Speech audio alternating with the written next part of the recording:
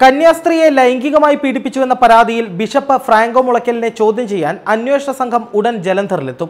Changanassery magistrate രേഖപ്പെടുത്തിയ കന്യാസ്ത്രീയുടെ രഹസ്യമൊഴിയുടെ പകർപ്പ് ലഭിച്ച ശേഷമായിരിക്കും അന്വേഷണ സംഘം കൂടുതൽ നടപടികളിലേക്ക് കടക്കുന്നത്. ആരോപണങ്ങളിൽ കഴമ്പുണ്ടോ എന്നറിയാൻ ബിഷപ്പിന്റെ ലൈംഗിക ശേഷിയും പരിശോധിക്കും. പരാതിക്കാരിയായ കന്യാസ്ത്രീ പോലീസിന് നൽകിയ മൊഴിയും രഹസ്യമൊഴിയും തമ്മിൽ വൈരുദ്ധ്യമില്ലെങ്കിൽ ഈ ആഴ്ച തന്നെ ബിഷപ്പിനെ ചോദ്യം ചെയ്യാനാണ് അന്വേഷണ സംഘത്തിന്റെ തീരുമാനം. ഇതിന് മുന്നോടിയായി ഉന്നത പോലീസ് ഉദ്യോഗസ്ഥരുമായി അന്വേഷണ സംഘത്തലവൻ ചർച്ച നടത്തും. കഴിഞ്ഞയാഴ്ച നടത്തിയ വൈദ്യപരിശോധനയിൽ കന്യാസ്ത്രീ ലൈംഗിക പീഡനത്തിന് ഇരയായതായി തെളിയുകയും ചെയ്തിരുന്നു.